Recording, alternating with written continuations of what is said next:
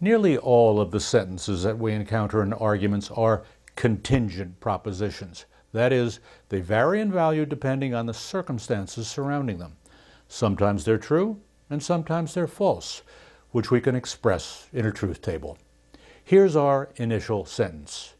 M ampersand open parenthesis N V P close parenthesis. We read this as both M and either N or P. The main connective is the ampersand, so the sentence as a whole is a conjunction. The conjunct on the right, the subsentence either N or P, is a disjunction, as we can see by the use of V, our symbol for disjunction. We have three variables, M, N, and P, so our truth table will need 8 rows, obtained by exponentiating base 2 to the power of 3. Here's the complete truth table with all our values filled in and the column for the main connective circled. Notice the way we've arrayed the table to the left of the double line. In the column immediately to the left, we alternate T and F.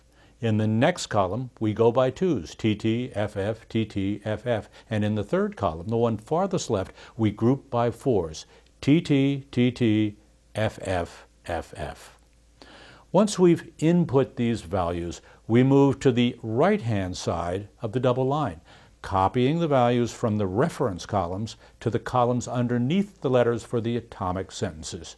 Once that's done, we can proceed to calculate the values for the sentence connectives. We start with the V, since it has a smaller scope than the main connective, which is the ampersand. Once we've input those values, we can determine the values for the conjunction as a whole, as in the circled column.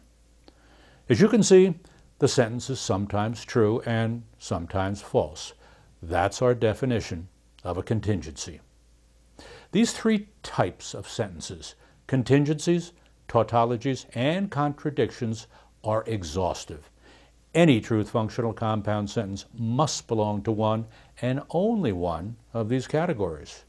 Next up, we'll see how a truth table can be used to determine logical equivalence.